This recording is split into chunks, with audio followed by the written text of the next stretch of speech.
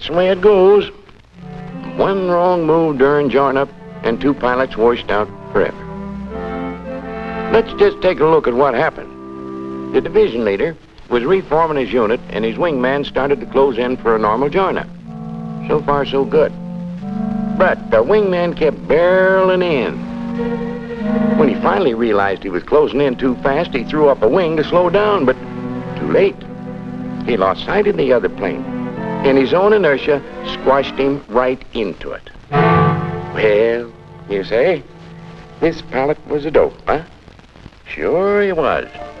And there's lots more like him.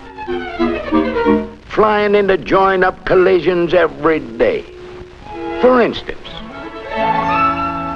there's a bird who thinks he can join up without using that swivel in his neck to keep track of other planes. And the one who might as well be rigged up like this, for all the attention he gives those blind spots. Or how about the flyer who'll risk making a join-up when his section leader's between him and the sun and then climbs right into his tail?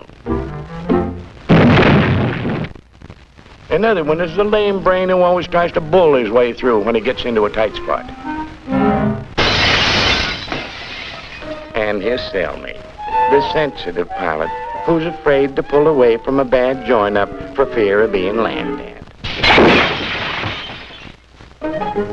Then there's the pinball, who doesn't know where he belongs and thinks everyone else is looking out for him.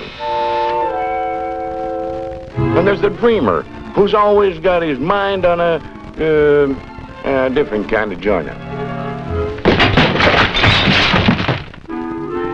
And our old friend, the show-off.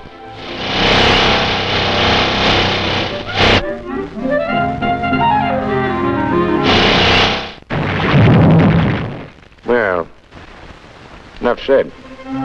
The fact is that join-up collisions account for the majority of all mid-air crashes. And they're causing an average of 3 deaths a week.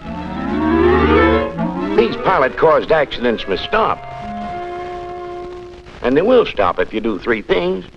First, keep track of the other pilots in your group and always assume there's a plane wherever you can't see.